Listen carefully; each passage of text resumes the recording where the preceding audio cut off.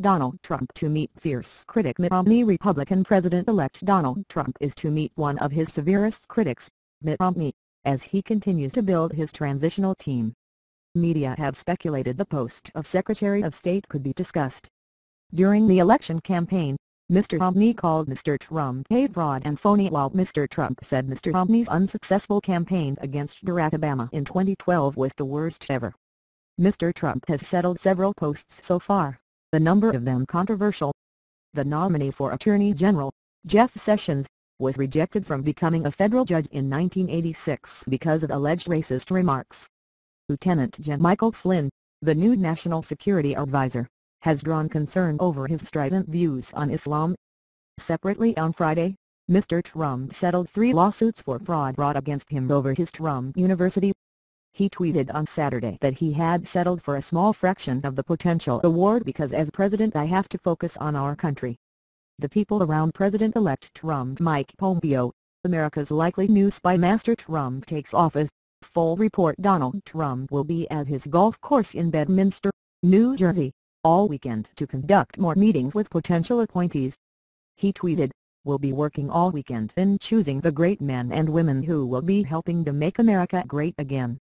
Choke artist asked about the Romney meeting, Sean Spicer, a spokesman for the presidential transition, told reporters, "The president-elect wants the best and brightest people to put this country forward, people who supported him, people who didn't support him."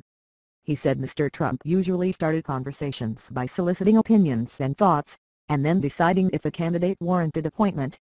The conversation with Mitt Romney is just that, an opportunity to hear his ideas and his thoughts, Mr. Spicer said. Mr. Romney's thoughts back in March were decidedly hostile. He said Mr. Trump had neither the temperament nor the judgment to be president, accusing him of bullying, misogyny and dishonesty. Prospects for a safe and prosperous future are greatly diminished if Mr. Trump became the nominee, he said. His promises are as worthless as a degree from Trump University. Mr. Trump responded by mocking Mr. Romney, calling him a failed candidate and a choke artist.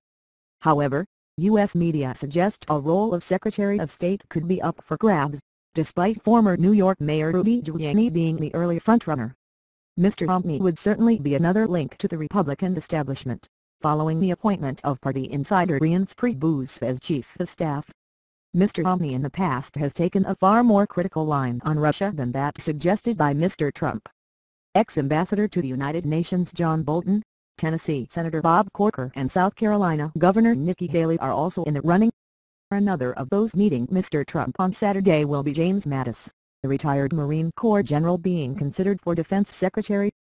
Gen Mattis oversaw military operations in the Middle East from 2010 to 2013 but disagreed with President Barack Obama's desire for a greater presence in the Gulf. He is not the only candidate though.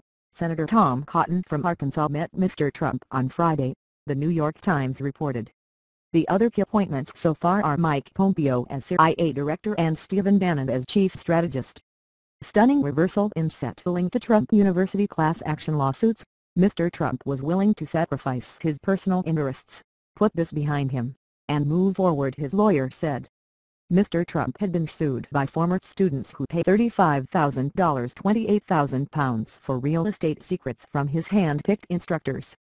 The lawsuits alleged the school had misled students and failed to deliver on its promises. In his tweets on Saturday, Mr. Trump said the only thing bad about his election victory was that he would not be able to win the Trump University case in court. New York Attorney General Eric Schneiderman said the settlement was a stunning reversal by Mr. Trump and a major victory for victims. Donald Trump's ongoing lawsuits,